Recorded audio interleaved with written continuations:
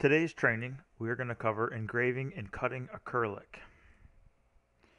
There are hundreds of different variations. There's sheets of various colors and sizes. So what we're going to get into first is looking at the different materials. We'll get into looking at the different bits, feeds and speeds, and then how to approach cutting these different materials within the acrylic name. First, what we'll look at is most people refer to acrylic is always thinking it's the clear stuff that you see, the plexiglass. That's the most commonly known brand that you could go to their Home Depot or Lowe's and there's a plexiglass there. But there's lots of different brands for this. And what makes the clear acrylic really nice instead of using, say, real glass would be it is a shatter resistant and it's lightweight for when it's put into use. We're going to look at other types of acrylic besides just clear acrylic as we demonstrate through our cutting process today. CNC versus laser, we're doing here for ShopBot today, but just to show you the reasons why it's better to have a CNC over a laser is when you're actually getting into the cutting, and we're talking about cutting through, these laser cutters we can't compete with when it comes to engraving. They can go a lot faster, but when it comes to cutting, we got them beat there. And then when it comes to the engraving performance, like the eagle head in the picture here, that's actually 3D carved down into there, where the laser is not actually able to get down to different depths.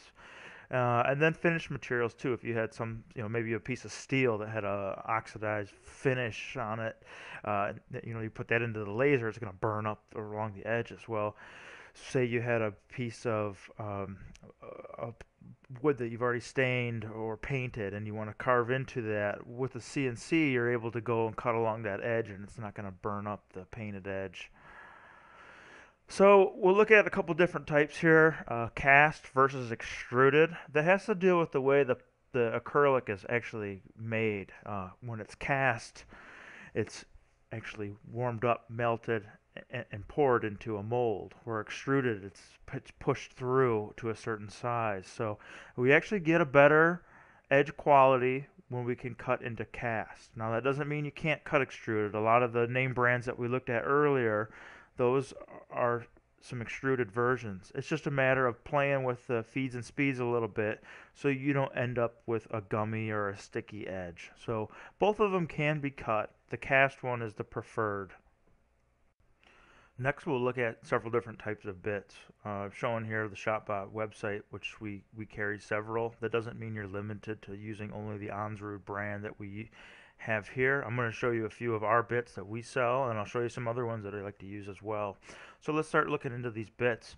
The most commonly used one for end mills is this 1/4" solid carbide. What this is has an upscore O flute to it, so it's really nice for pulling the chips up out of there. So the chip evacuation is really nice with this bit. Keeps them plastic chips from building up down inside the kerf of the cut, which if it was to build up too much material inside of the kerf of the cut, if it came around for another pass, it would actually feel like there's solid material in there again, and it could snap it off. So what's nice about this one is it gets the material up out of the cut. So, and you can see this bit is something that is used on all these different other types of materials. It's the chip load and the feed and speed that you put into your machine when you go to cut it. Since a lot of people will be doing engraving with the acrylic, I'm going to look at several different engraving bits, and the 60-degree one's a really nice one. And what you're noticing on these that might be a little bit different for you guys that have done V-carving before is this actually has what you see as a flat tip. Though it's only 0.02, what it has here is a flat tip. You get a better edge quality when you're using these flat tip bits than you would with a straight V bit. They will work, yes, and we'll show you examples of both, but just saying that when you get into a lot of engraving, these type of engraving bits are actually designed with a flat tip and then the angle that's desired. So here's a 60-degree. We also have a 30-degree, so it has a 0.005 tip. So it's just a small flat tip with a 30-degree, and that's able to go in and do engraving on, you see a lot of people do on small circuit boards and little signs and name tags. So another one too is the actual diamond drag bit. This is not one that cuts, this one drags. This is a spring-loaded diamond tipped, and you'll see this on an example where we engrave a fire logo onto a piece of red acrylic.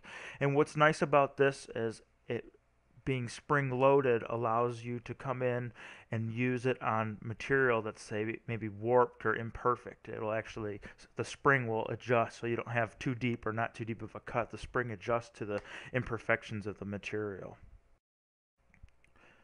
Though these bits aren't necessarily classified as an engraving bit, they're still able to use these for doing acrylic cutting. The flat tip is going to give you better quality than a V-tip. You can see here though on the left, for doing this dog paw coaster, used a V90, which has a perfect tip. It's just a matter of testing it on a scrap piece and getting the right feed and speed. Sometimes people will slow it down, run it a second time at a faster. Again, there's first slide was 100 different types of acrylics that are out there, and you're going to have to mess with the acrylic that you're using. And once you get it down, you're going to have a rhythm that works for you. Just on here on the right hand side are 16th inch tapered ball nose that we use on all kinds of different material for doing 3D carving. And it's hard to get a perfect chip load obviously with 3D carving, but with that bit right there, you're able to get in a 3D face onto this piece of clear acrylic. One of the best routes would be is actually using the bit manufacturer, and they have right on the Engraving website is the plastic machine site where you can go in and test in your different bits, look up different bits through type of acrylics material that you're using, and they get very, very specific with the different types of material. We also have built into your ShopBot 3 software, or down the road into our new Fabmo software, you'll have something called a chip load calculator. And this chip load calculator allows you to go into underneath tools, chip load calculator, and then you can type in different feed rates and spindle speeds, and it will give you chip loads that match both the Engraving catalog and here underneath our chip load help. So you know you're applying the correct feed and speed for that density of acrylic. Alright, we're about to get out on the machine and show you some examples, but before you cut, just find a place to purchase. Down here in the southeast, we have some companies called Sabic and Piedmont Plastics that we're actually cutting enough plastic that we'll buy a lot of bulk stuff, 4x8 sheets in a bunk from them. But if you're just testing out some material or you just need a little piece for a single job, you can usually find some stuff at a local hardware store that will work. But know what type of acrylic you're using. Do some research on it. Make sure you're using the right bit and you're using the right chip load. The bits that I showed you earlier are all good bits, but again, as being that there's such a broad range of different acrylics, you're going to maybe dial in your feed and speed that was shown earlier to match your material specifically.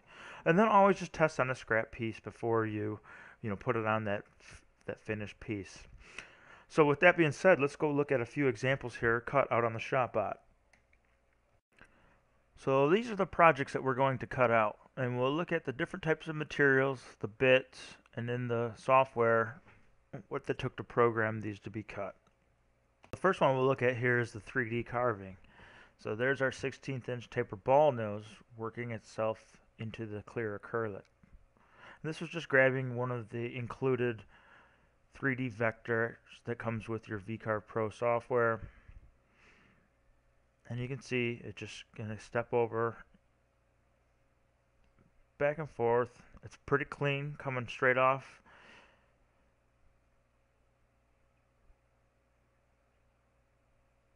And then finally when the eagle head finishes up, it has a really good finish for this. And there are different finishing techniques for acrylic, but let me hold this one up to the light once it's cut out and you'll see how well this one came out. It appears blue because it's still the protective coating that comes on the plastic is on the back side. So once I peel that off and hold it up to the light, there you can see straight off the machine it comes out pretty darn clear. And using a couple different techniques that you can find online for cleaning up different types of acrylic, you can have this thing smooth and looking crystal clear in no time. I do want to point out again that this is clear acrylic. It appears blue because there's a protective coat that comes on each side of this, so during shipping and transportation it doesn't get scratched. Uh, the top has been removed. Reasons for that being, one, if the top had been loose at all, it could get spun up into the spindle, and two, you really don't want to be cleaning up all these tiny little pieces out of here. So it was just a personal preference in this example why this was pulled off. And then this just shows you what the finished edge is going to look like, and we'll get into the video here cutting, and you'll see what happens when we pull the back finish off. Alright, on this example you'll see a series of V-carving, engraving, and through cutting using the end mill. So this is our clear acrylic held down. You can see in this first example I put the V90 in that did not have the flat tip, and you can see that it did leave some stuff, debris, down into the curve of the cut. Later I switched to the engraving bits that were shown earlier in the PowerPoint, and you got a lot smoother finish here. This is a profile on the line in this example for the toolpath, and you can see here that it's a lot smoother of a finish having that flat bottom.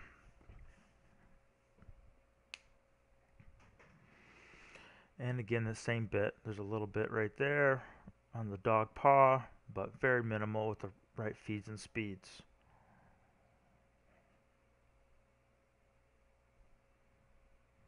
This one here was a pocket with a flat depth, and this one here I just put an 1/8 inch end mill in with a straight bit, and that came out with a really good finish. There's a little bit of machine mark in it, but not much that I couldn't just scrape it out with a little dentist tool. And then here's the 1/4 inch end mill that we showed, the up spiral. I like to put a ramp toolpath on these. Works its way down nice and smooth. Also, there's a profile toolpath where you can cut a little bit larger than your project and then do a separate last pass. That's also a great feature for getting a really nice quality edge along these types of plastics. But just with this one you can see that it got a really good edge. And pull off the backing and you can see the clear acrylic.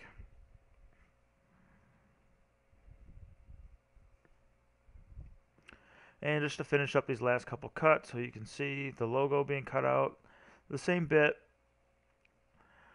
on the two different sizes here of the dog paw and the fireman's crest. I tried two different examples where one was with the ramping and then the other one was a separate last pass. On this acrylic it didn't really make a difference. It had the same edge quality on both. That's a good sharp bit, good material held down, flat table, and the right feeds and speeds. I was able to get the edge quality I wanted using both methods. Also took some clear acrylic and got some little rope lights off Amazon and was able to sit here and use a ball nose to go in and carve out a groove for that rope light to sit down in place, and then just use a little hot glue on the back in several spots to keep it going, and it just made a couple neat light up signs using the same method there. Alright, let's look at engraving plastic. This is really neat stuff because you can get it with whatever color as the surface color, and then you can get it with a different core color, so you can make it look like different brasses and different non-ferrous metals without it actually being metal. It's still the plastic. This example here is actually going to be cutting out name tags. This one uses a tiny little engraving bit, and these name tags are what we wear at ShopBot when we're out on the shows and doing stuff. So the little tiny bit did the engraving of the text with the logo. And this also used the Vectric software where I was able to put in the name and then pop this all out using the plate production setting. And then an end mill to go around and clean up the edge. And you can get these bits from different places. It's just a 0.0313 bit. Always been real happy getting it from Precise Bits. Give them a little plug. Onsroot also sells them, and there's also several ones. But do buy them in 6-packs. They're very small, delicate, fragile bits. More than likely you're not cutting them, breaking them when you're cutting. You're going to break them while you're handling them. So let's take a look at this one cutting. Alright, so handle with care, getting that little engraving bit in. But once you do, and you get the feed and speed set down on this thing, it's just going to go back and forth and take out these tiny little spots. So this is a great bit for making small little signs, circuit boards, any little intricate projects.